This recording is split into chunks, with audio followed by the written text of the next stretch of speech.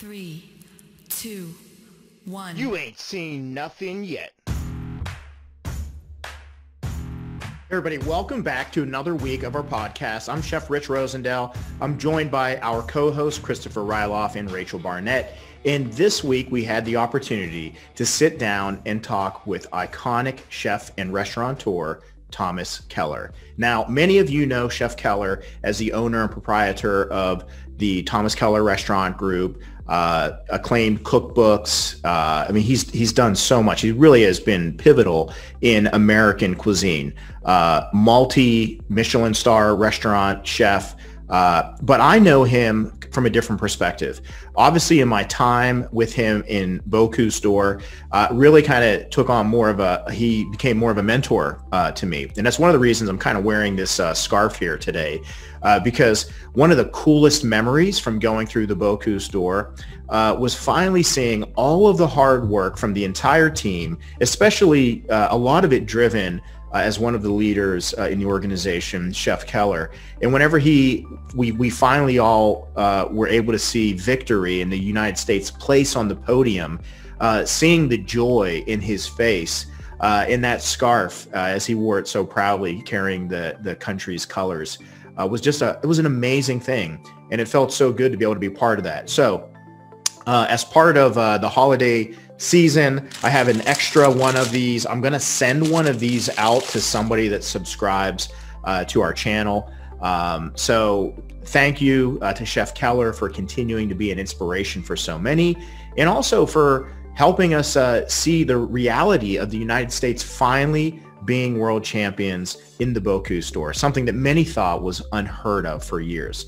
So we're going to get started with the interview here shortly. But before we do, I want to give a big shout out to our title sponsor, Vitamix. They have been incredible supporting us with all of our episodes.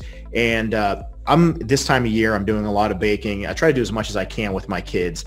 One of the things I wanted to point out with the Vita Prep 3, I use that one at home. I use it in our professional kitchens. But one of the things I really love is how simple a lot of the recipes are. And there's things that you can do in this blender that you can't do in other blenders. One of them is a lemon curd. You got to try this. In fact, we'll post it online so everybody can check it out. But literally, you put all of the ingredients, your eggs and sugar, you put your lemon juice, the eggs, everything goes into the blender. You blend it for like 5 minutes and you slowly add the butter. And it literally, the RPMs, this machine is so powerful that it literally will make the curd for you. There's no other additional steps. You basically pour it out, you let it set, and you can use it. I use it as a filling for cookies. It's a great recipe. But again, just kind of pointing out my affinity for great equipment, and Vitamix has been a huge pillar of supporting us through the years. And thanks again for supporting us with the podcast. All right, well, without further ado, let's go ahead and get started and dig in with Chef Thomas Keller. Chef Thomas Keller, really iconic chef. You've had such a big impact on people like myself and just all of the people around you, everything from restaurants to cookbooks, media, all sorts of things. I know early on in my career, I remember getting the French Laundry cookbook, and one of the big highlights of my career was actually being able to meet you, and you've had such a big impact on me and so many other people that haven't met you just because of your reputation. And the big reason we wanted to reach out to you, obviously 2020 has just been such a crazy year, and I feel like so many people look to you as really to kind of indicate or help us kind of navigate through what has been a remarkably turbulent year for so many people. And obviously, you always have words of wisdom, and I appreciate you. I text you. I know you get a lot of calls, a lot of texts these days with so much activity happening. I appreciate you taking the time to be on the show. So thank you very much. You're welcome. It's always a pleasure. And one thing I love about our professions is that we're here to support one another. And so it's a profession that's always giving. And I think that is at the core of who we are. And as you know, when you first walked into the kitchen at that young age, and the chef told you to do something, you didn't debate with him. You didn't say no. You lost the word no. The day you walked into a kitchen, it was always yes, chef. And I think that's part of what makes us unique as a profession, is that we always want to give people what they want, what they need. We always want to make them happy. We want to nourish them. We want to nurture them. We want to train them. We want to mentor them. This is just our innate feelings. This is where we get emotionally connected to our profession. Is just that. Is this idea that we are giving and others are receiving, and through that receiving, they are nurturing themselves in one way or another. Well, Chef, this year, providing that nurturing and trying to keep up that momentum, as you know, I mean, 2020 has been just like this whirlwind. It's like, you would think that as if a pandemic wasn't enough for 1 year, it's almost like we're living in this movie.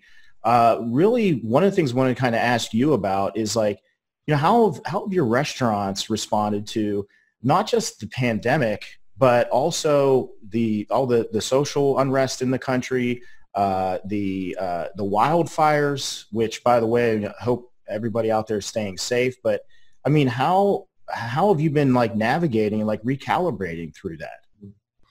Well, it's a good question, and since there's no clear path, you're trying to find your way. You're trying to do what you feel is the best for yourself. Certainly for your team, for your community, and that community goes beyond just here in Yountville. I'm talking about our community as professionals, and it goes beyond our country. We reach out to our community in other countries, whether it's Asia, certainly Australia, Europe. Just being able to be there for others at this time. So, it began, on March 18th for us, which is a very sad night. It was a Friday night here in Yountville, and we closed all of our restaurants. We had approximately 1,200 employees on March 18th, and on March 20th, March 21st, we furloughed approximately 1,180 or 1,176 employees. From South Florida through New York, Las Vegas, and then again here in Yountville. And that, that's something that is very difficult to prepare yourself for. Even though I didn't know every single one of those individuals, I had a connection to them because I understand what it's like to be able to go to work every day, to be able to apply your craft, to be able to serve your guests, to be able to organize your wine program. I mean, all the different things that restaurants were able to touch. And it just all stopped. And so we had to pivot in many different ways. And, we did a lot of things, which I think was part of what everybody was doing, trying to support their staff, number one. So we kicked off our Keller Restaurant Relief Fund. We did it's a 501c3, so tax deductible. And, through Mentor, we did that. We offered that opportunity for a lot of our colleagues because our council there was working with us to make sure that we did it correctly, and our 501c3s came through quickly. The IRS was facilitating that because they understood the enormity of what a lot of people were facing, and to be able to raise money for the staff was critical. So that was one thing we did. It's remarkable, and I'm not really involved with it because I can't be an influencer. I have 5 of our staff members from across the country, one of our partners, and of course our human resource director, who have been administering that. And I'm really happy to say that we've raised almost $750,000, and given out in grants over $500,000, and that's for whatever they need. It could be groceries, it could be rent, it could be their utility bills, whatever. And whether it's in South Florida, New York, Las Vegas, or even here in Yountville. And so that's been really good. And I have to say, our guests and strangers, just people who've been contributing to that, from the woman up the street that gives a $30 check every month, who writes a much larger check. I mean, they're all so meaningful, and they all really want to help. So that was one thing we did immediately. we pivoted to make sure that we were being able to offer our immediate community a source of nutrition and nourishment. So we started making meals at a very inexpensive cost for the community. And I think we charged $19 for a 3-course meal. And anybody can come by and pick one up. And at the height of that, we were doing 400 or 500 meals a day. And the donations, again, the support that we received from our suppliers, whether it was Diamond Ranch or Cisco, you know the names, all these Snake River Farms. I mean, they were so generous with their contributions that helped us maintain a very low cost. And we had, just the staff that was here in Yountville, the chef de cuisines, the general managers, the sommeliers of the restaurants, who all took a considerable cut in their salaries just to be able to continue working and supporting our efforts for our community. We fed our staff, our immediate staff, twice a week. They would come by and just pick up a dinner. We started a small food bank here in Yountville where people can come pick up bags of groceries once a week. So whatever we could do, we did. And then of course expanding that out through work with the Independent Restaurant Coalition, as you know, or the National Restaurant Association. Right. We started BIG, which was the Business Interruption Group, to try to get the insurance companies to be a little more responsible to their policy holders. So it became this massive undertaking of things that we've never done before while our restaurants are closed for close to 4 months. But we never tired of it, and we always came to work in the same way we came to work pre-COVID, which with a sense of excitement, commitment, wanting to do a better job than we did yesterday, and that really prevailed. Our bakery here in Yountville never closed through past crises and disasters we've experienced here in Northern California or across the country. We've always kept our bakery open because we want somewhere in our community for people to go to, in the morning and get a cup of coffee, a croissant. So that was kind of the center of our town for that 3.5 months, and we're really proud to be able to do that. And again, this is Michael Manila, who's our general manager at the French Laundry. He's the barista 2 mornings a week. I'm down there packaging goods.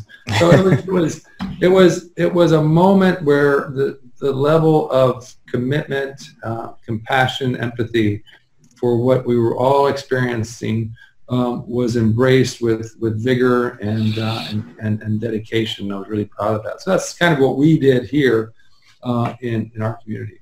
I mean, I think that you doing that too, there's actually something kind of almost like therapeutic for the employees and the team that during that crazy time that, you feel like there's this sense of good, the culture that you create. I mean, I feel like that kind of almost has its own kind of healing properties for people as you're kind of going through something like this. Absolutely. And not only us, I mean, we started a small initiative called Big Hearts and Small Farms, where I would get 4 chefs plus myself around the country. And for example, Keith Martin, our lammer in Waynesburg, Pennsylvania, I mean, the farmers, all of our suppliers, all of our farmers, fishermen, foragers, gardeners, grocers, I mean, they all kind of just stopped. And Keith was really struggling. So our first initiative was, the 5 chefs taking a specific cut from Keith, having vegetables from our friend Lee Jones, as you know, and then having Diane St. Clair, who supplies our butter, put some into a kit, and we each prepared a dinner. And every week it was launched so to help them through awareness and bringing awareness to what they do. One with Gavin and one of his farmers in Minnesota.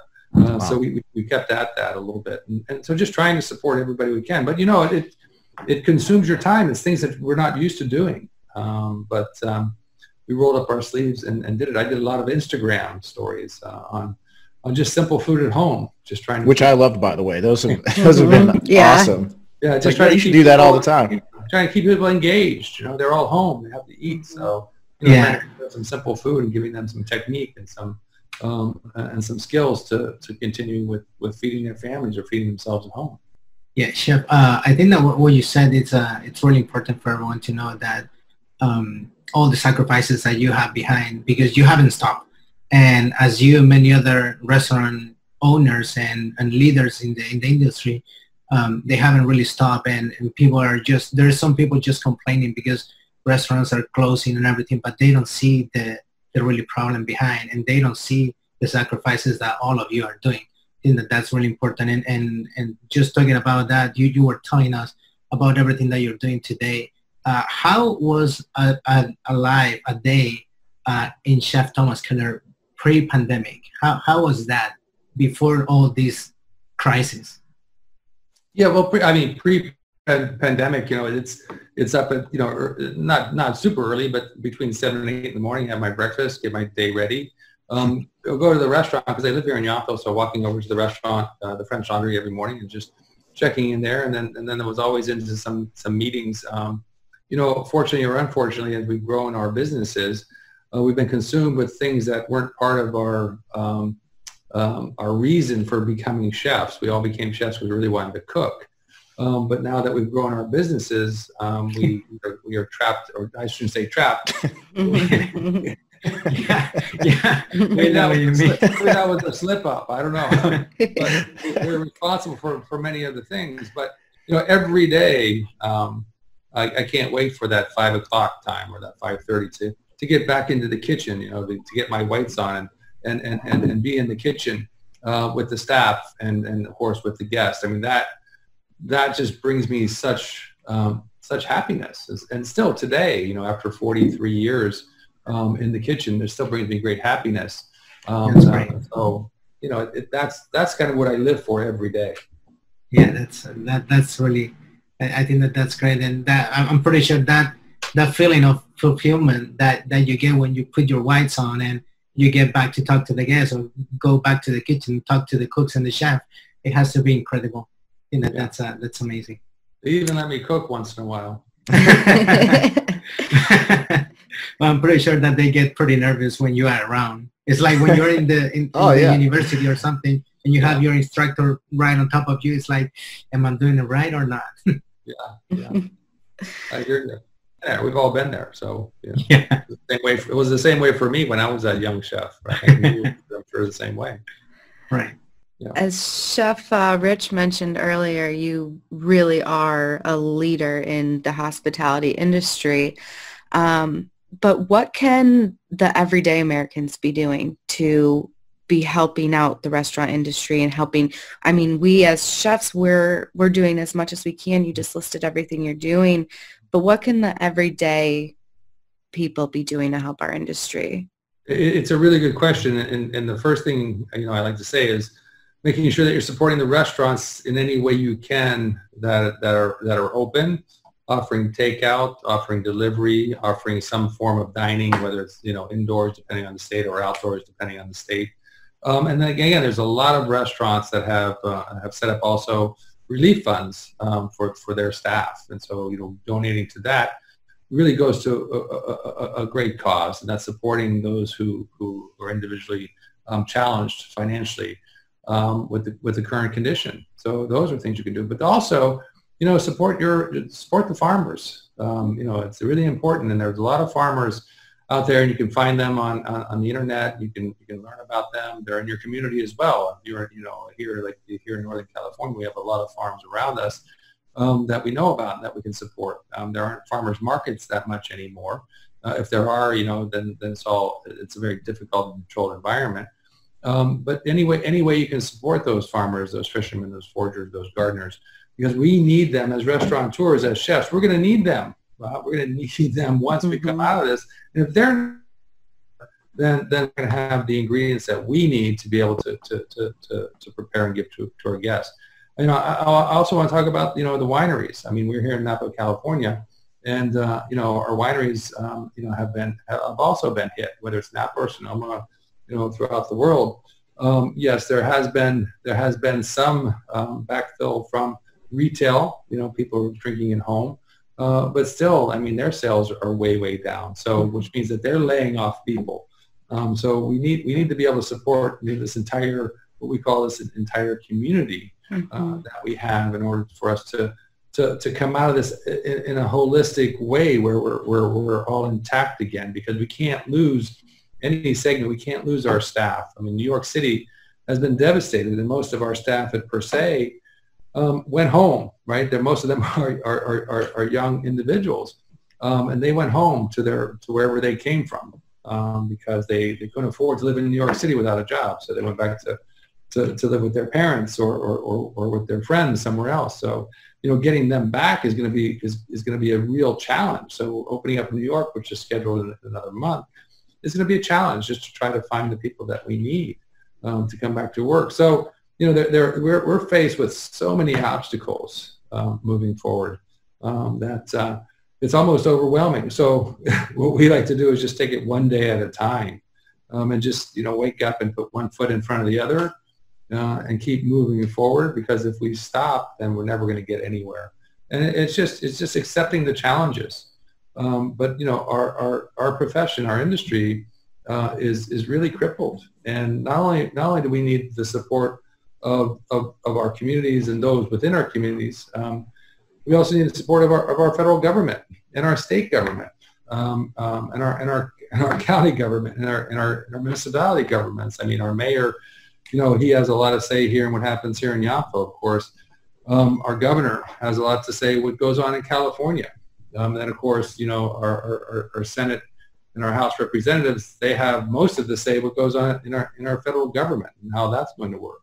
We spent a lot of time working with the White House and Congress on the PPP.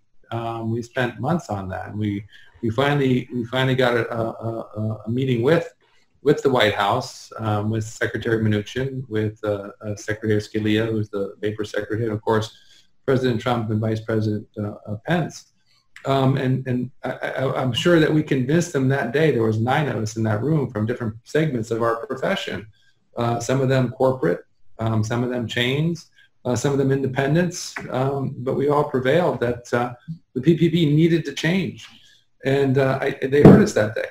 And within short order, we had a different PPP model than we had previously to that, which was more appropriate for restaurants. So, moving forward, I think, hopefully that our leaders in Congress will understand that if there is a new PPP, that they'll be able to modify it in a way that it deals with each profession in its own way, because each profession is different. And this one size fits all didn't really work. And so, we challenged them with that, and they came through. So it's just a matter of being perseverance. Perseverance is so important. We all know that as people in our profession, because that is one of the most important things that we have to be as young professionals, and then young business owners. Is just never give up, and we can do the things. The RSC is doing a great job now. Hopefully, with the Restaurants Act of 2020, the NRA is also supporting the Restaurants Act 2020. So we'll see what happens there. We have almost 200 House of Representatives signed on and co-sponsoring our bill in the House.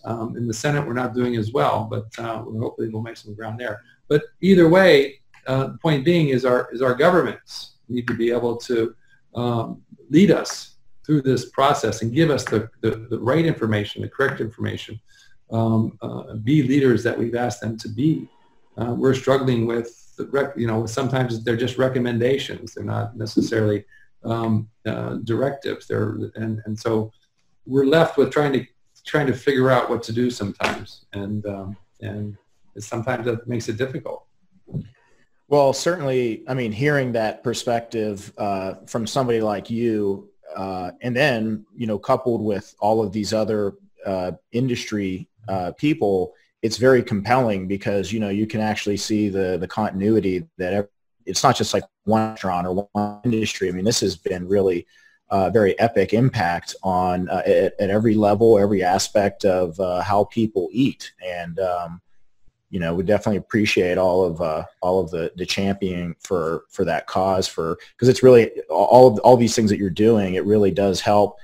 Just the pizza place in town, or the small mom and pop restaurant, right up to multi-outlet venues. I mean, it's so important. It's the small ones that I'm worried about the most, because they don't necessarily have the ability on their own. And there's over 400,000 restaurants in America with revenue of less than $1.5 million a year. I mean, think about that, right? Almost half of our restaurants in America produce less than $1.5 million in revenue.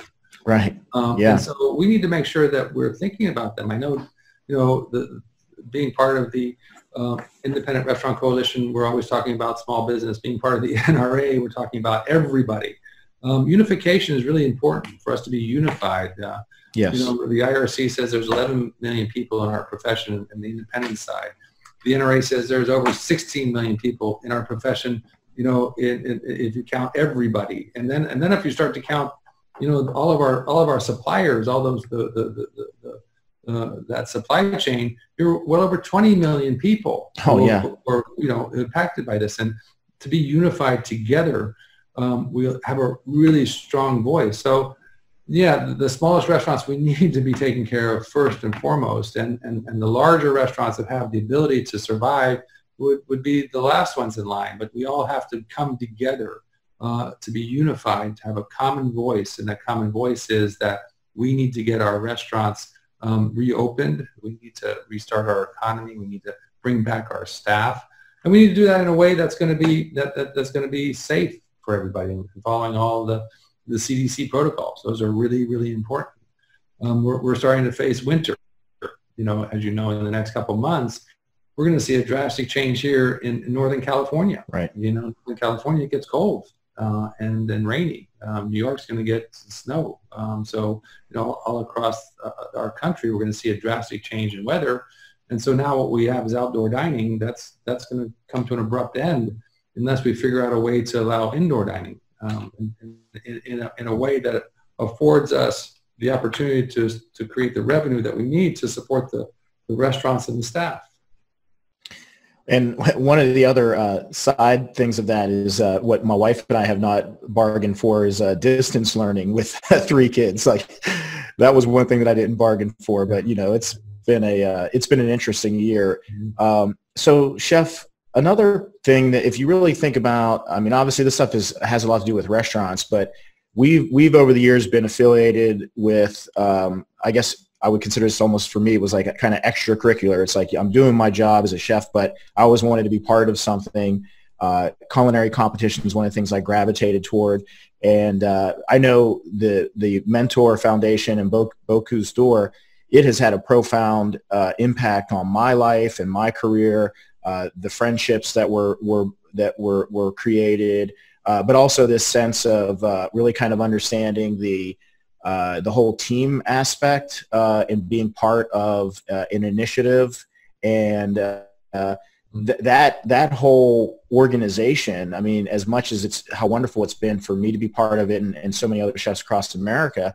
How has 2020 kind of changed maybe the priorities or just the organization in general, just with Mentor and Bouchon Bistro in the United States? Yeah, well, as you know, like everybody else, we're struggling. We're just trying to keep our head above water, at the foundation.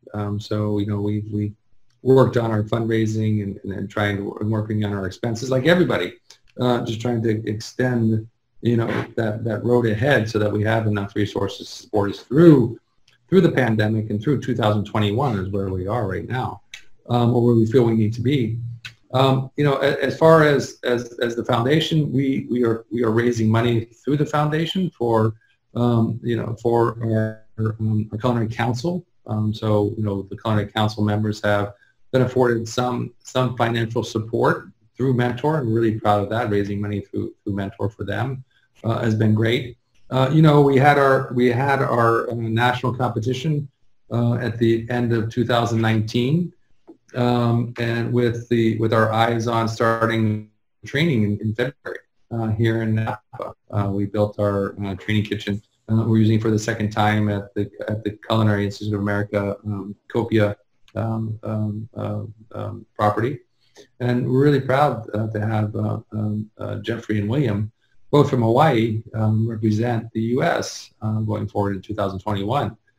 And again, we all know that COVID happened, and we had to kind of realign our priorities. We didn't feel, and this was the first year I stepped down as president of the team, and our great friend, Gavin Kaysen, he stepped up and became the president of the U.S. team. I'm still the president of the foundation, but it's time for me to step off that one podium and allow him to do it. That the next generation.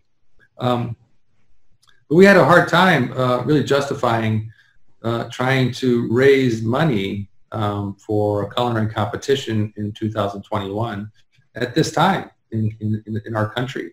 We felt it was a little bit irresponsible. We needed to raise money just to support ourselves, our staffs, our communities, and to try to raise money for a culinary competition.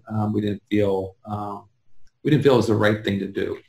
So we bowed out of the 21 competition. I think that certainly the international committee was a little bit disappointed in that. But we explained very well that we just didn't feel good about going out and trying to raise, and you know how much it costs to send a team to France, and that we needed to focus on our own businesses and make sure that we survived this, and make sure that we had this opportunity. So that's where we are. We're not going to compete in 2021. My recommendation to the international committee was to just postpone it a year, take a year off, and then resume it in 22. And that way everybody around the world would have a chance to take a breather in this moment in time, because we're all facing COVID. I think they felt it was important to try to bring the international community together, the international culinary community together in Lyon in 21, in January of 21. Just out of respect for elevating the awareness of what the community of chefs were doing, bringing them to have this wonderful competition, and certainly that is a one strategy. I think it's a good strategy. It's just not something that we in the United States could embrace and try to raise money for. Well, yeah, I mean, especially just given the when you think about all of the preparation leading up to that, I mean, and where the focus is. So, I mean, I think that was, I think that makes so much sense. And I know a lot of our listeners will appreciate even kind of knowing so that when things do get back to normal, that they can get behind the organization again and support all of the future candidates. So, yeah. Hey guys, we're going to take a quick break. I just wanted to say thank you all for watching. And also, if you want to see any of our past episodes, you can go to YouTube at Rosendale Collective. We have all of the past episodes on there, the video version. And also, you can listen to us everywhere that you find your favorite podcast. Always please like and subscribe. We appreciate that. Thank you all for supporting the show. And also, thank you to Vitamix. They're our title sponsor for today's episode. Listen, one of the blenders that I'm using a lot this time of year is the XL. We use that in our restaurants because we're making lots of incredible, silky smooth, pureed soups. And we don't sacrifice any of the power for having that larger upgraded capacity with the XL. Anyway, check out their entire line of blenders on their website. And now let's get back to the conversation with Chef Thomas Keller. Chef, what about the unsung heroes? I mean, one thing I think people, I've at least in my time with you over the years, I've really noticed, you've always been the first to kind of point out, members on your team. I've always appreciated you've always have recognized when we've done dinners and events and stuff like that. And I know that during this time in 2020, there's been a lot of like unsung heroes, maybe in the community or on your team. Are there any that kind of come to mind with that 2020 has really, that you've really noticed? Well, again, my entire management team, both kitchen and dining room, coming together for that 3.5 months, taking a really deep salary cut, still coming to work every day with a sense of enthusiasm, commitment and dedication and purpose to support our community here in Yountville and Napa Valley. That was really inspiring, to see Janie down at Bouchon Bakery every morning at 6 o'clock getting ready by herself, with only 2 bakers in the back, one baking bread and one doing the morning Danish and the morning croissants, and just the 3 of them, and she would be there every morning to greet the customers, the guests that were coming in to get some normalcy in their lives. So, there are literally, at least 2 dozen individuals here in Yountville who really are unsung heroes. I mean, Sarah Adler, she worked from home, came to work on occasion, but, she was there every day supporting what we were doing. And it was hard because, again, we had to pivot. We had to do things that we weren't really sure about, we didn't understand. We had to do a lot more research to make sure that we were being correct in our statements. But it was difficult. Then, I think that in yourself that there were so many people out there in our community, whether it was there, Tom Balicchio, those individuals who helped start the Independent Restaurant Coalition. We can't say enough about Jose Andres, who's done some terrific. Pre-COVID, has been hard at work with an international committee trying to feed people, and certainly during COVID doing the same thing. There have been countless people who have committed themselves through some financial support, for our restaurant relief fund, which have had significant impact on hundreds of our young our young staff who are out of work. So many more than I could actually name. But I'm sure. Thankful and grateful and blessed to have been part of my life. Awesome. So as we saw you on your Instagram posting all your cooking at home, when you consider how many different techniques there are in cooking, from braising to grilling to modern day sous vide, what is your favorite cooking method and why? I have to say during the warmer months, it's putting something on the grill outside. And why? Because I have to clean up the kitchen. Yeah. You can throw vegetables on there. You can throw cookies on there. You make a salad. You open a bottle of wine and have a piece of baguette, and you're done, right? Yeah. Just go off the next day. So, and you sit on the back porch. So that really, for me, that's such a moment where it's reassuring, right? I feel like I felt throughout throughout my life at those moments when you've been around a grill, whether it was with your family, with friends as you grew up, and then of course, as an adult. So I think that would probably be my most favorite during the warmer months when you go outside. During the winter months, it has to be braising. It's just the transformation of food while braising something for long, slow periods of time. The aromas that you get from it, it's so satisfying. And it really kind of touches me, deep inside it in an emotional way. Making a beef bourguignon or coq au vin or anything that has a transformation quality to it is something that's my favorite. And then lastly, roasted chicken. I don't think this is something that surprises anybody. Chicken is probably my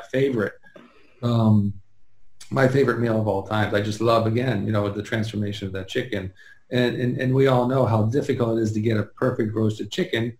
But, in saying that, you also have this sense of tolerance, because it is a roasted chicken. So you don't mind something maybe being a touch overcooked in the breast or things like that, because you still have this great affection for what it is and the memories that you've had around roasted chicken.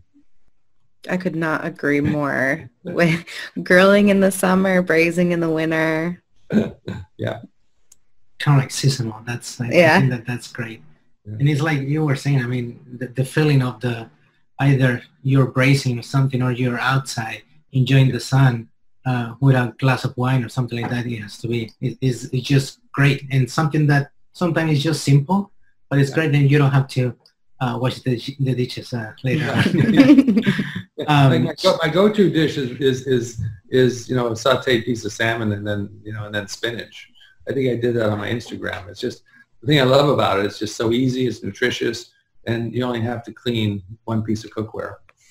Yeah, it feels kind of light too. But I've really enjoyed watching those episodes. You did the roasted chicken on Instagram too. Yeah. I watched that one too. So Chef, we were talking a little bit at the beginning about the pandemic and the entire situation, the climate in the world, the protests, the wildfire in California. What would you say to those young chefs that they're feeling lost or confused in their journey, that probably that they have no idea where to go, what to do? All of those that they lost their job or they got furloughed, but they want to get back into the kitchen. Because probably, like you said, you can go outside and you can grill something, or you can go inside and braise something, but some of those young chef and young culinarian, they don't have that option. So what should they do in this situation? Yeah, again, we're really in uncharted territory.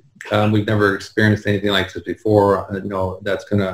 That is going to result in such a dramatic change.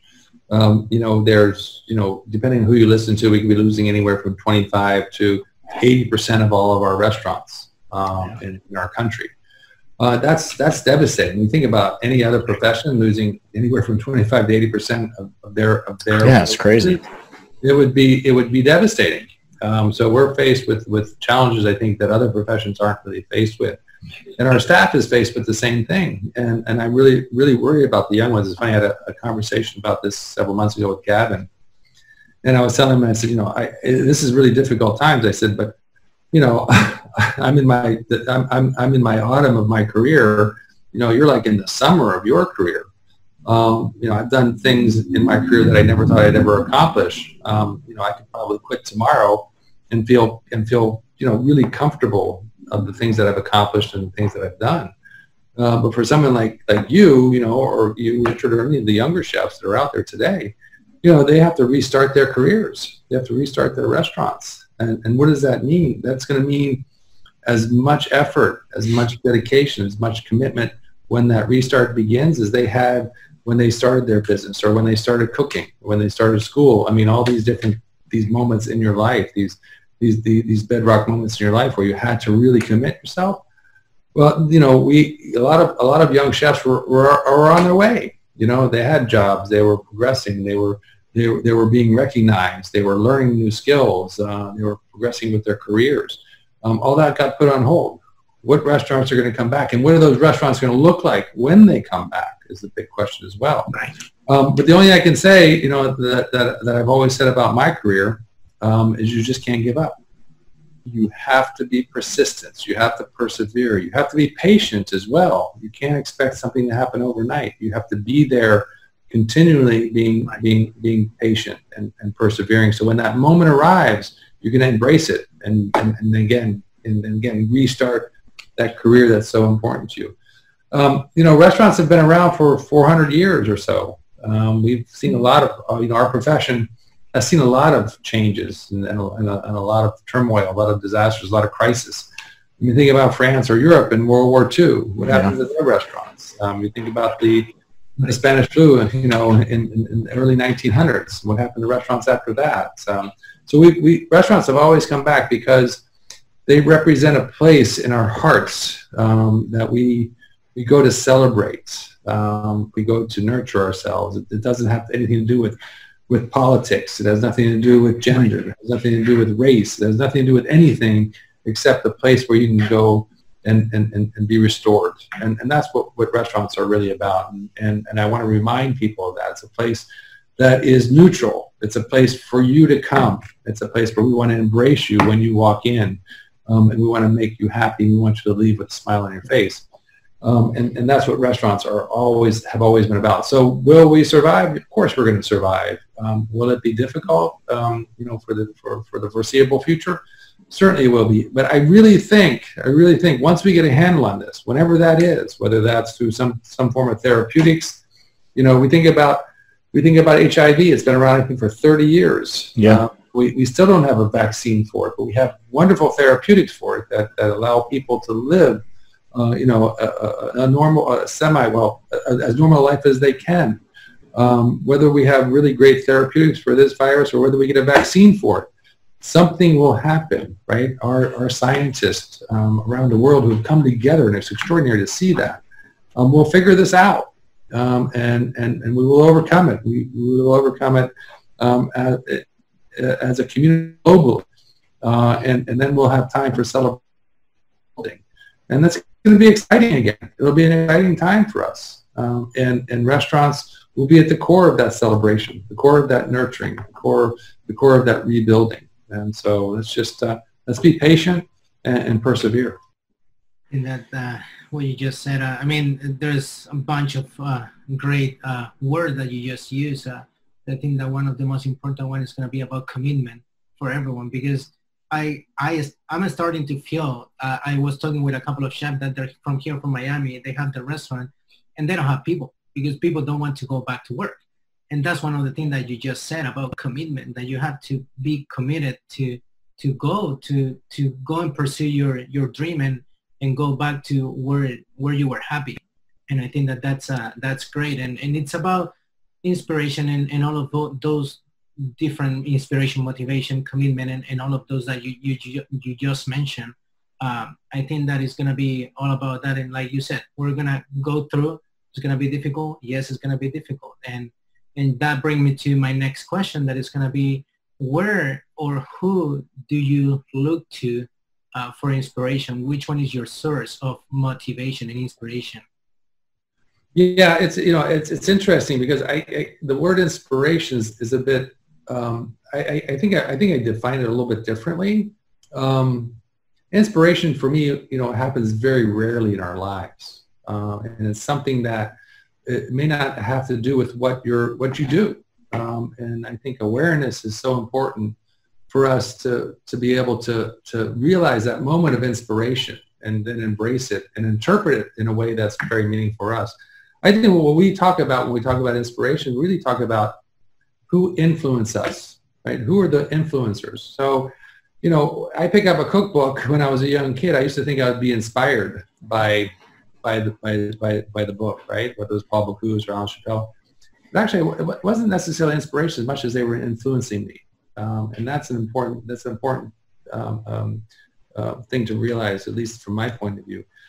So those who I think are the biggest influencers in our lives today are those that show that true commitment to what they're doing, the dedication, that desire to survive and move through this. So they're everywhere. They're not just in our profession. They are everywhere around our communities. And the important thing to remember, when I say community, I'm talking about globally. The important thing for us to remember is that we're all going to make mistakes. This is a moment that is unparalleled for us in any kind of experience. So we don't know what we're doing, and we have to realize that mistakes are going to be made by everybody, and we have to have the ability to understand, the empathy to allow those to happen, and the grateful and actually the appreciation for the opportunity to modify our behavior and change. And that's a really important thing to do, because we all have to be able to change, and we all have to look deep inside ourselves and realize where we want to be, what we want to go, and be able to commit to that, to dedicate our lives to this moment in time where we're learning more about ourselves, learning more about our profession, learning more about our country, learning more about the world. It's interesting, when this first happened and everybody stopped. And there were several articles over several weeks span on how happier our world was because the pollution had stopped. Yeah, right. Remember those? Yeah, it's true. All those videos with the animals walking through the town. Yeah. It was like this moment of freedom for the world, this moment of breath, this and it was like, wow, that's interesting. What have we done to our world, and how it's now given us this glimpse of what maybe we could be doing for the future.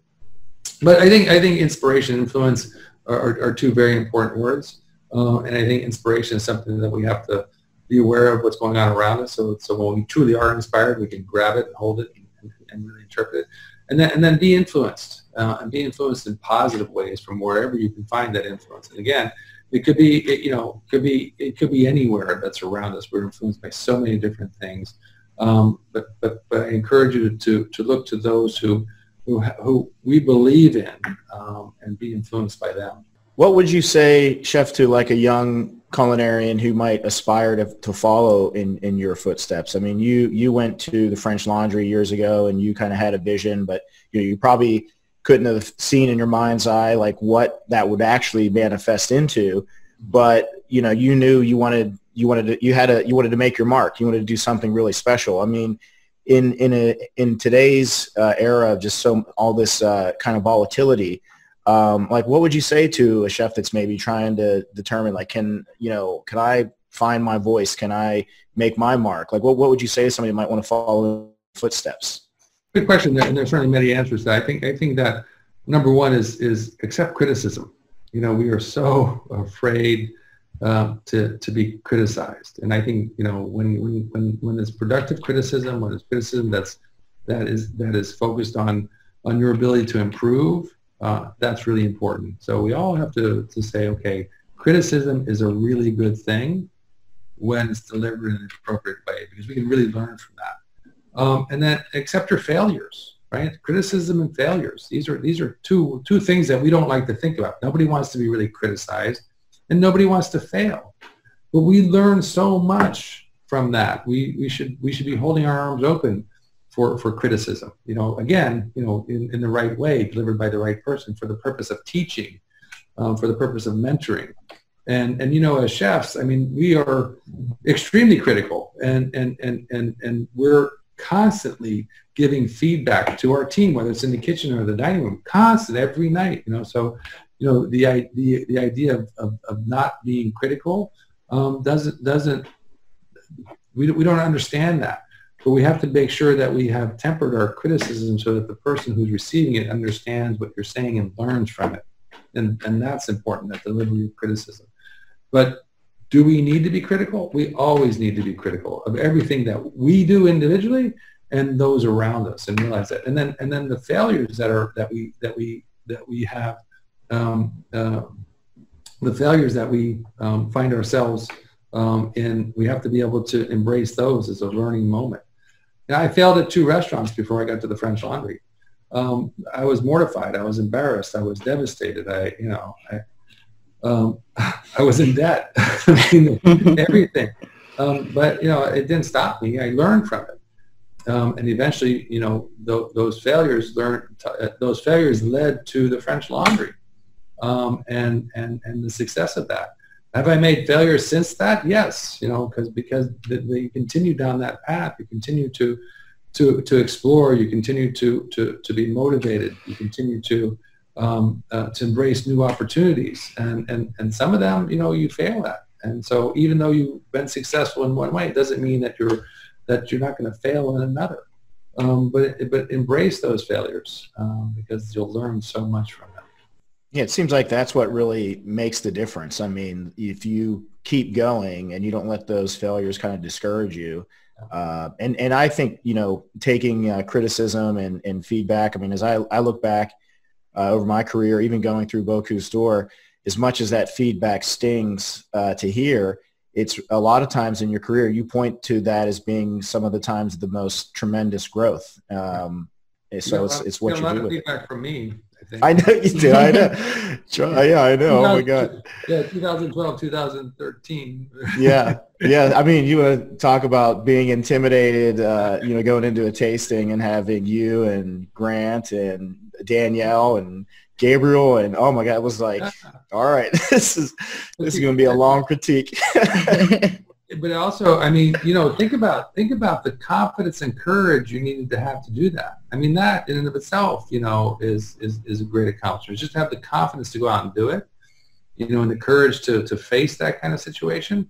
Those are things, again, that are really important. Those words, confidence and courage, are really important for us. Yeah. So you have just been so successful as a chef throughout your career. If you could go back and redo it all and be anything in the world, what would you be? A shortstop. A shortstop. Wow. I used to say for the Yankees, but maybe for the Giants now. If you had your dream come true, I think for me, growing up, I played baseball, and I loved baseball. But I also knew that I wasn't good enough to really take it anywhere beyond Little League, really. And so, I found my place inside of a kitchen, and I'm thankful that my mother, who ran restaurants, encouraged me to go into the kitchen. And washing dishes is where I learned 6 disciplines in my life that have been so important for me. But I've always looked at a restaurant as a professional sports franchise, right? I mean, in a kitchen you have 10, 12, whatever you have in your kitchen, 3 or 4 individuals, all having different skills, different disciplines, doing different jobs, supporting, the team, and the team, the team is to give the guest, a great experience. And so it is a sports franchise, and I've always looked at it that way, and always trying to find, those franchise players that allow, as we grow older, we can't physically do the work. I mean, being in a kitchen, or even in a dining room, requires a lot of stamina. It's a lot of work, and at some point in your life, you're going to wear out. And if you haven't planned for that, as a sports franchise has, to replace Derek Jeter at shortstop, then they're not going to continue having the franchise that they want to have. So, that idea of a sports franchise for me has always been part of our ethos, and it's done me very well, because it's allowed me to continue to grow in my place. And doesn't mean that I don't want to be back on the line cooking in the same way that Derek Jeter, I'm sure, wants to be back playing shortstop for the Yankees. He just can't do it anymore because there's somebody younger who can do it better. And when you realize that and you lose your ego, it allows you to really to embrace and champion those who are coming up generationally. And I think that's the wonderful thing, again, about our profession, especially in this time. When I grew up in a profession, it was a little more tightly knit, and the chef was always, he was always the chef, and there was never any credit given to anybody else. And today, it's in one generation that changed dramatically. It changed dramatically. So we're championing all those around us and the work they do, and not just in the kitchen, but in the dining room as well. And so I think it's important that we look at this in that way. And once you found your spot in the kitchen, once you found that this was your path, over the years, what have you found to be your favorite American regional cuisine? We know you love roast chicken, but as far as American regional cuisine, what would you say is your absolute favorite? It's a really good question, and I boil it down to 2. It's either Southwest cuisine, or just real good Southern cooking, right? I mean, I was in Greenwood, Mississippi once visiting Fred Carl, who was the founder of Viking, and he had a cooking school there based on Southern cuisine. And, there were 5 women who were teaching in that school, and I got there, and they laid out a banquet for me of some of the most incredible food that I've ever tasted. I mean, just beautifully prepared Southern cuisine, whether it was grits, fried green tomatoes. They had something called comeback sauce because it was so good you kept coming back for more. Oh, I like that. I mean, and just the way they made it and the love that they had for it, this expression of emotion in food, was really paramount. And I love that. I love that idea of being emotionally connected to what you're doing and then giving that to somebody. And that was really a special moment for me in my experience in Southern cooking. I would definitely have to agree that there is just so much love put into Southern cuisine, and I definitely learned that after moving to Atlanta. Atlanta, yeah, right. Yeah, and that was probably the biggest compliment, was to somebody say, wow, these are the best grits I've ever had. There's a lot of love put in the food down here. There's a very famous, was it a tea house down there? After World War II, women who started restaurants, they weren't called restaurants. I think they were called. Is it Annie Mac or something like that? Yeah. Something like that. Yeah, and then people line up. It opens at 11 o'clock in the morning. People line up around the block just to get in the door, and you have to go. I mean, like tomato pie, I think is. It's just, and it's got. You don't get a menu. You have the menu, but you write on a slip of paper what you want. You check the box of what you want. I mean, just walking around the restaurant is a study of Southern history. Yeah, very special place. Well, Chef, we're getting pretty close here to the end of the conversation. We could obviously talk with you all day, but I've got a couple more questions we wanted to ask you, and I really have enjoyed all of your answers, and a lot of really just very, very thoughtful. And I feel like a lot of people are going to walk away feeling kind of motivated and really kind of just having some direction, as this year has been so crazy for so many people. I feel like there was something here for everybody. But one thing, in your book, I remember reading through the French Laundry cookbook, and there was always the importance of various aspects in the kitchen, like different techniques and fundamental. Obviously, starting the Mentor Foundation and how mentorship and teaching and education, that stuff. I mean, I know what I know today because of the people around me. I mean, I've put a lot of effort in, but really the people around me, my mentors, the people that came before me, they're really what kind of who has shaped like who I am today. But if you could maybe just comment on, the importance of, the people that kind of came before us, Sure. As far as our craft.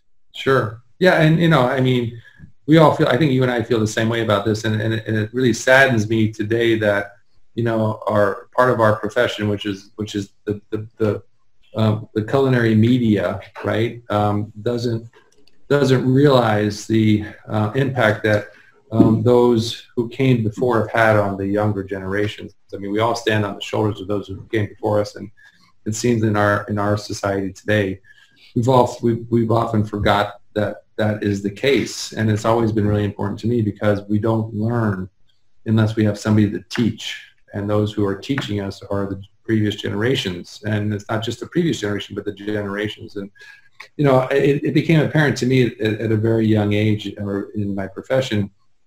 And my mentor, Roland Hennon, gave me a cookbook called My Gastronomy by Ferdinand Point. And I read that book. It's not necessarily a recipe book, although it has some recipes, and it's more of a story book. But that book influenced my career to the core because it was about a chef who had given so many other chefs this opportunity to excel and to go out and open their own restaurants or to go back to their family restaurants and make them even better. I think of Paul Bocuse, who was at Ferdinand Point at La Pyramide. I think about Ellen Chappelle, the Trois Gros. I mean, there were so many of that band de Bocuse that we all know about. Who had trained through that period of time and who have made their mark and who really influenced us.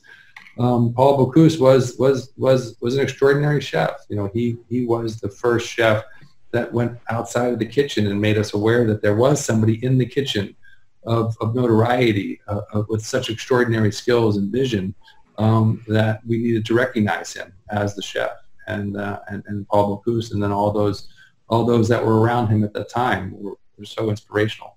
There was one other book that I have to really talk about because, my generation in America was so influenced by that, and that was The Great Chefs of France.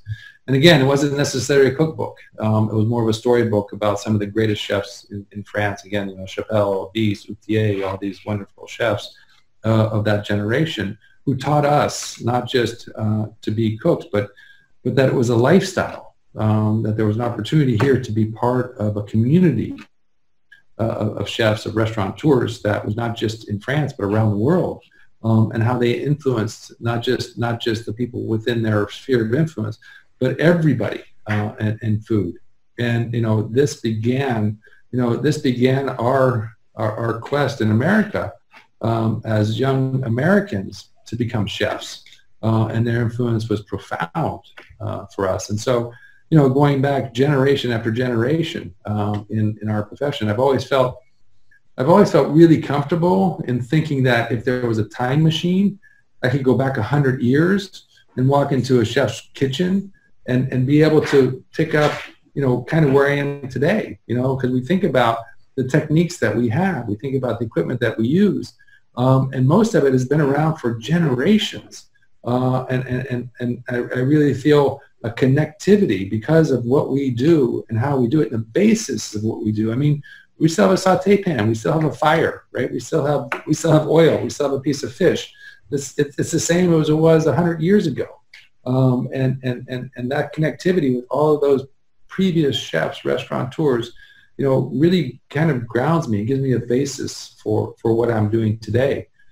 So yes, we stand on the shoulders of those who came before us, and our responsibility today is to make sure that those that come after us are better than us. I talk about three things when I talk about staffing. You talk about hiring somebody and how important it is to really take your time to make sure you're hiring the right person, and that person feels it's the right job for them, right? It's a two-way street. So that interview process has to be them interviewing us, coming into our restaurants and seeing the environment, seeing what they expected, being able to say, yes, I can do that, and then analyzing them to make sure that we feel that the same way. So hiring that person, and once you hire the person, you're 100% committed to them. It's not like you're 75% committed to them or 80% committed to them. You're 100% committed to that person, to success and his training. And training goes on, as you know, it doesn't happen overnight. I mean, when I was young cook, I was hired because they needed somebody to fill a spot. I was trained for 2 weeks and then expected to do the job. I mean, that's the way it was. And if you didn't do the job, then you got your head chopped off. But that's the way it was. And you persevered and you learned and you were patient and you were able to do the job sooner or later. And hopefully the chef respected that and he kept you on. But today, training is much more different than it was then, right? And it goes on for not just 2 weeks, it goes on for months. I always say, when we all learned how to swim, our mother put those floaties on our arms, right? So we wouldn't drown. And I'm sure she didn't say to you, if you don't learn how to swim in 2 weeks, I'm going to take the floaties off. And if you drown, right? No, she kept the floaties on for 3 months because she didn't want you to drown, right? Even though you knew how to swim. And so that's part of training. And then mentoring, as you mentioned, mentoring. And mentoring goes beyond just, profession. Mentoring goes on, goes to the core of the person, helping them understand what their goals are, what they need to do, and how to do those things, both professionally and personally. They're part of a community, and they have to represent that community in a respectful way. And there's some younger chefs who kind of go off on a tangent. It's not really respectful to his colleagues or her colleagues. And that's a problem for me. So we have to be respectful of this litany of great chefs, great restaurateurs that we represent today. And so if you mentor the person correctly, if you hire the person correctly, you train them correctly, you mentor them correctly, what happens? That person is better than you. Because if they're not better than you, you've done a shitty job. Yeah. So that's kind of what we have to do. And I'm proud today that, I was talking to a guest last night, I'm so proud today that I can say that, today, David Breeden, who's our chef de cuisine in French Laundry, and Corey Chow, our chef de cuisine in Perse, they're better than me. And I say that with a huge sense of pride and no ego at all. They're better than me because we've given them everything that they need to be better than us. And so, awesome. And they'll do the same thing for the next generation because they see the example set today. Setting the right example is important. Well, Chef, I know we're coming up here on the hour. Is there anything else that we haven't asked that you want to cover, or anything else you want to mention? Yeah, I don't think so. I think we covered a lot of things. I just want to talk about not taking for granted the different periods in your career, and to be able to recognize that everything that you're doing eventually will benefit you. And so, as a young kid, I was put in front of a dishwasher, and I kind of mentioned this a little earlier. And I was just filling time, really. But I learned 6 disciplines standing in front of that dishwasher, right? I learned how important organization was. And, if anybody here has washed dishes, you know that you set up a template for the service staff to come in and put the dinner plate here, right? The salad bowl here, right? The bread plate here. The silverware goes like this, and all the glasses in the glass rack are set up for specific glasses. So organization, you learn how to be organized because you had to be, right? You learned the moment of efficiency, right? You had to be efficient in how you processed everything, how you racked the dishes so that you get as many plates in that plate rack as possible, or that when you did your silverware and you put it in the little silverware holder containers, that you put just enough in there, not too much, not too little, so that they get washed, right? And then critical feedback, right? So organization, efficiency, critical feedback, because after a minute and 10 seconds and that door opens to that dish machine, if that plate's still dirty, then you didn't do the job you needed to do in the beginning of spraying it off or scraping it off or whatever. So that critical feedback was important. The idea of rituals, right, became very important to me at a young age, because I had to make sure that, periodically, I had to change the water in the dish machine. I had to empty the garbage. I had to sweep the floor.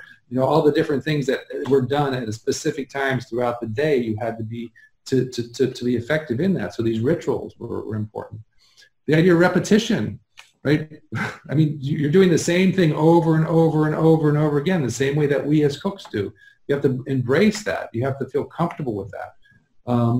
Because as cooks, we do the same thing over and over again. It's repetition. Somebody comes to me and says, I want to do something different. We'll find a different job. I mean, you're going to be cooking for the rest of your life. Nothing really changes. We can modify better, but the skills are there. You're going to be chopping, you're going to be holding a knife, you're going to be cleaning a cutting board, all the things. Repetition was something that I was so comfortable with. And the last thing was teamwork. I mean, I was the dishwasher, but everybody relied on me, right? The chef needed the plates to plate the food. The bartender needed the glasses to make the drinks.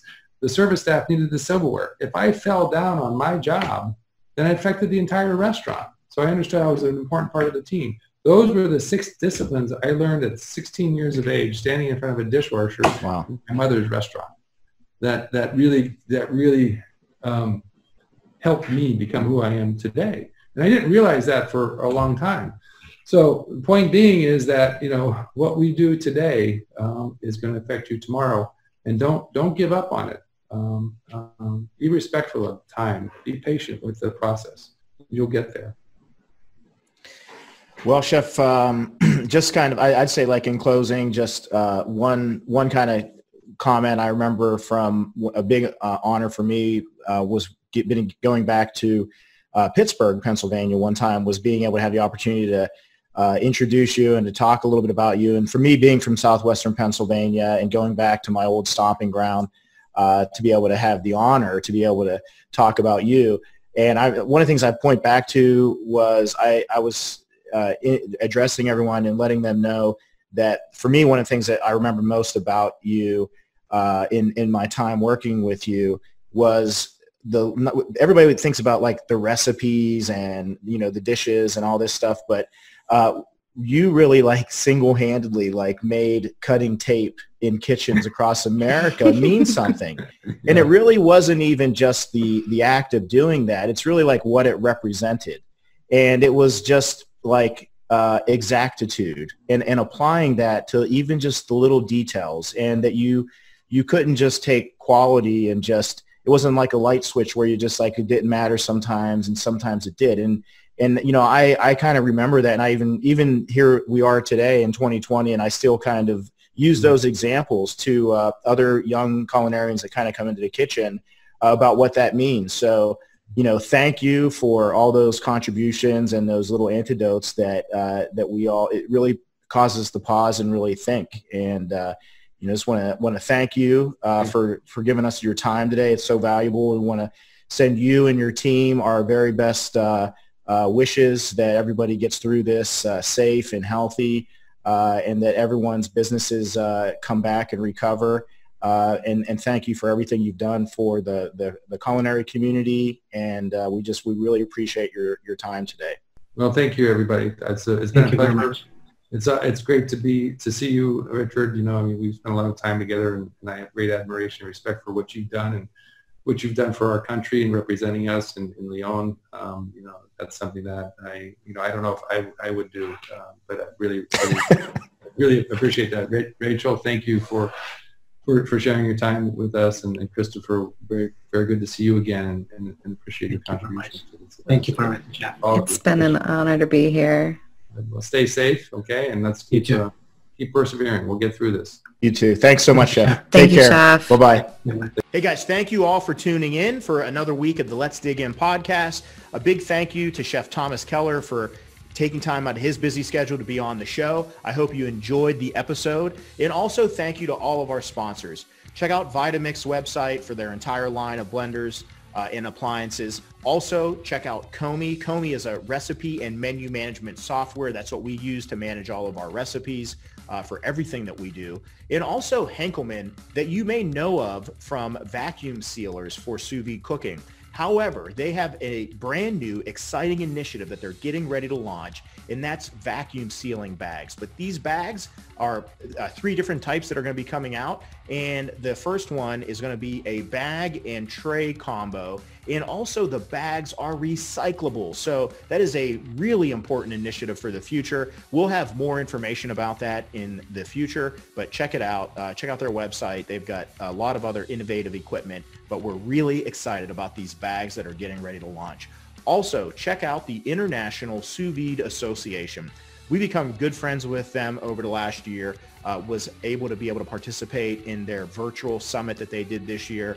But if you're into sous vide cooking, these guys are the who's who. I mean, they're involved with all of the leaders in sous vide cooking, and it's a great organization. If you're really into learning about sous vide and cooking sous vide and you want to learn from the best, check out their website. They are an outstanding organization. And also Verlasso salmon. We use lots of different ingredients in our recipes, and we really try to source out the very best.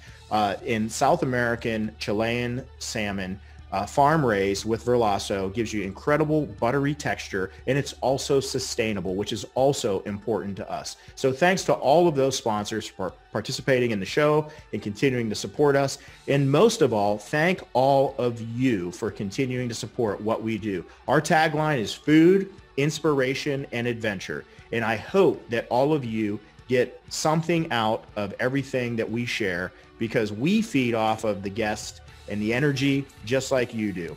And it means a lot. If you could like and subscribe, we really appreciate it. So have a great holiday season, and we'll see you next week on the Let's Dig In podcast.